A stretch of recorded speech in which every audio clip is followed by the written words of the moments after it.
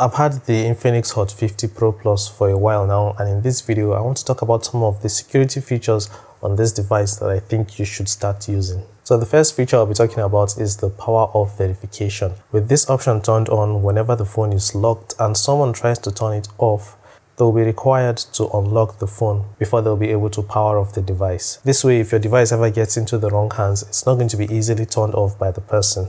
Alright, next is app pinning. So with app pinning, you can lock an app so that the app cannot be minimized. Say for example, someone said they wanted to browse using your phone. Well, you can lock the browser so the person doesn't go opening things like your text messages and maybe your banking app. If they try to do that, the phone is going to lock itself and they'll have to unlock it before they can exit the app. By default, when your screen is locked, you can still access your quick toggles and notifications. But by disabling these options, your phone settings cannot be changed unless the phone is unlocked. Alright, so those are 3 security features down, and if you are liking this video so far, please give it a thumbs up and subscribe to the channel.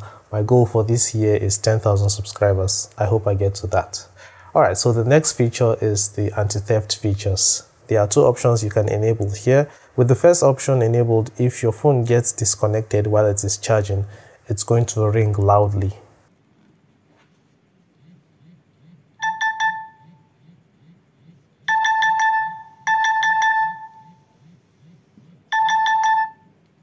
This can be useful if you are charging your phone in a public place. The next option will make your phone ring out when your earphones are disconnected from the device, but that's only when you are using wired earphones.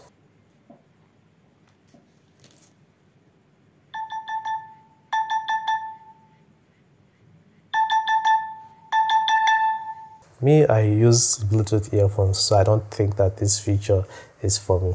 The final feature I want to talk about is something that I can't find anymore.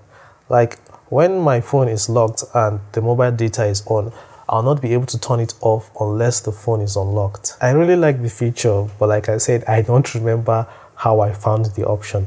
I think it was after I did a software update that the option disappeared. I'm not really sure yet. I've searched for it, but I couldn't find it.